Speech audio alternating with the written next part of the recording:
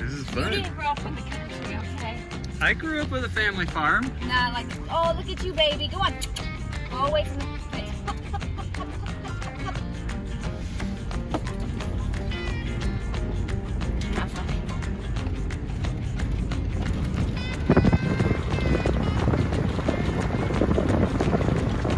Move, Cal. Hup, hup, hup.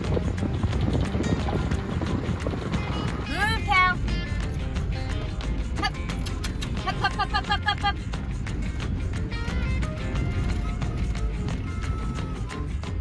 You're fine because you're past it. What's up, babies? These guys, though, I don't like them on the road. You might hit them. Good job, girls. Good job, girls. Good job. Your work is done. No, tell me that. Jesus.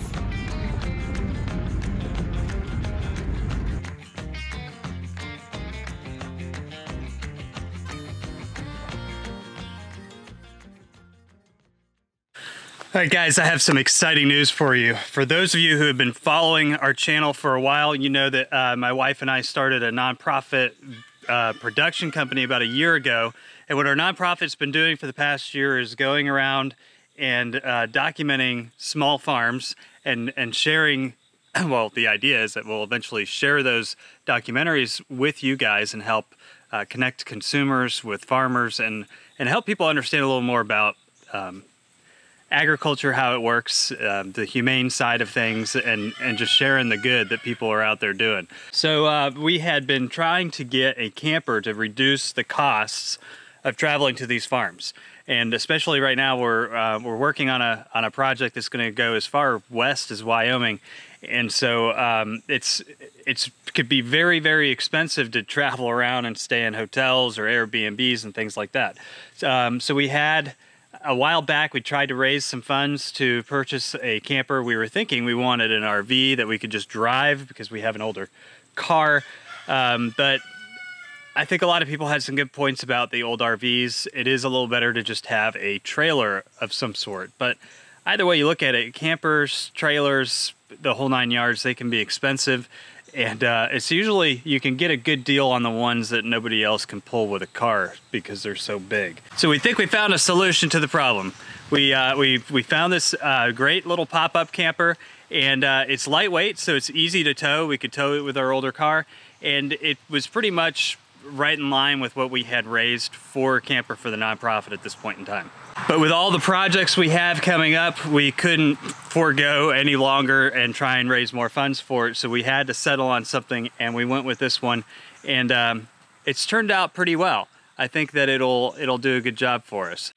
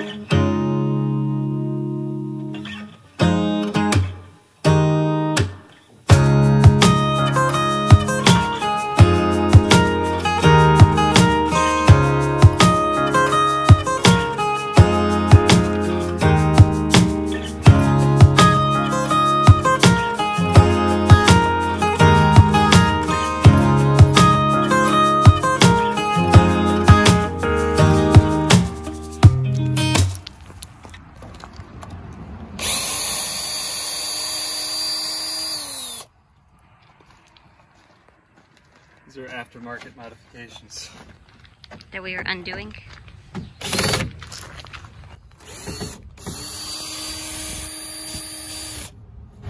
Clever.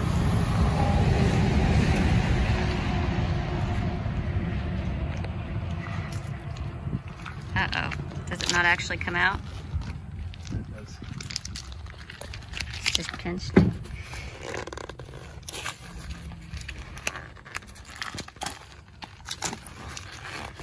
Por favor. Ah, buenísimo. Oh. Don't rip the canvas. I just need to be able to scrub it.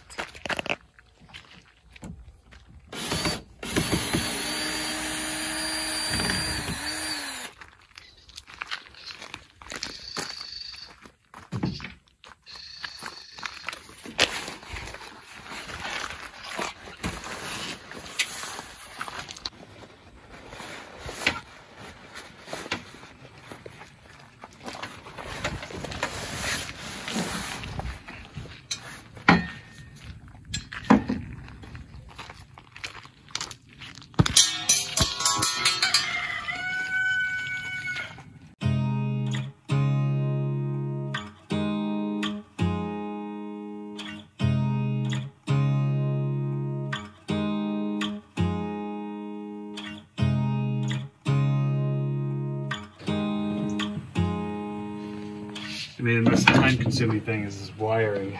Once I get this wiring off, I'll finish unscrewing this back cabinet. And then we can take these boards out. This one almost seems warped, isn't it? Say what? This board seems like it's warped, like it's bowed in the center. It is. It's got it. Yeah, look at that.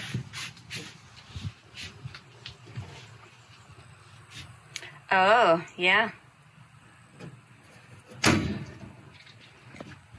I wondered that because of whenever it was out, it looked like it was, like I could see the bottom of the board.